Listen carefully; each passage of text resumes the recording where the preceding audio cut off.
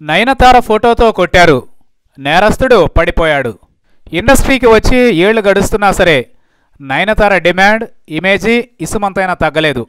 పైగా ఇప్పుడు సినిమాలకే కాదు, నేరస్తులను పట్టుకోవడానికి కూడా ఉపయోగపడుతుంది తెలుసా? నమ్మడం లేదా? ఇది చూడండి.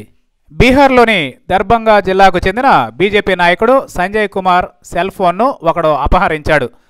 వాడి పేరు మహమ్మద్ హసన్. మామూలుగా సెల్ ఫోన్ పోయిందంటే దేశంలో ఎక్కడా ఏ పోలీసు పట్టించుకోడు. కానీ పోయింది బీజేపీ నాయకుడు ఫోనాయే. ప్రభుత్వంలో ఉన్న పార్టీ కదా, పోలీసులు కదలక తప్పలేదు. బీహార్, ఉత్తరప్రదేశ్ పోలీసులకు ప్రధాన డ్యూటీ ఏంటంటే ఎమ్మెల్యేలు, ఎంపీలు, మంత్రుల బర్రెలు, కుక్కలు ఫోన్లు పోతే చాలా శ్రద్ధ చూపిస్తారు. ప్రత్యేక బలగాలనైనా దింపుతారు.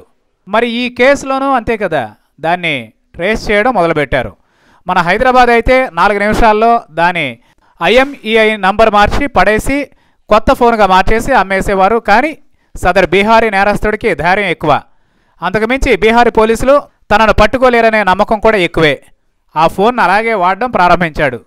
ఈ కేసు దర్యాప్తు చేస్తున్న పోలీస్ అధికారిని మధుబాలా దేవి తన కాల్ డేటా రికార్డు పరిశీలిస్తూ తనే మెసేజ్లు ఇవ్వడం స్టార్ట్ చేసింది. మరేం చేస్తుంది? తన ఆచూకీ దొరకాలి కదా.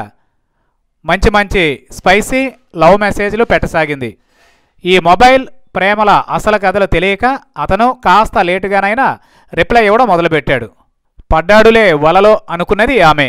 చిట్ చాట్లు నడిచాయి. డియర్, నీ ఫోటో పంపవు అడిగాడు తను. ఈమె అప్పటికప్పుడు నెట్ నుంచి నయనతార ఫోటో చూసి ఈమె అందానికి వాడు ఖచ్చితంగా పడిపోక తప్పదు అనుకుని ఆ ఫోటోని పంపించింది. వాడు ఫ్లాట్. పాపం నయనతార బాలీవుడ్లో ఫేమస్ కాకపోవడం ఇక్కడ పోలీసులు కలిసి వచ్చింది.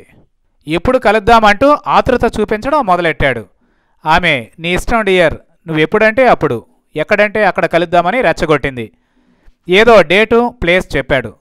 ముసుగు వేసుకొని అక్కడికి చేరుకుంది మధుబాలాదేవి. ఆమె వెనుకే రహస్యంగా పోలీసులు.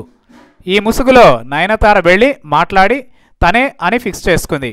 సైగ చేసింది. పోలీసులు అరదండాలు వేసి వాడిని బొక్కలోకి నెట్టారు. నయనతార మొహం చూస్తే చాలు అలా పడిపోతారన్నమాట. ఇలా కూడా ఉపయోగపడుతుందన్నమాట.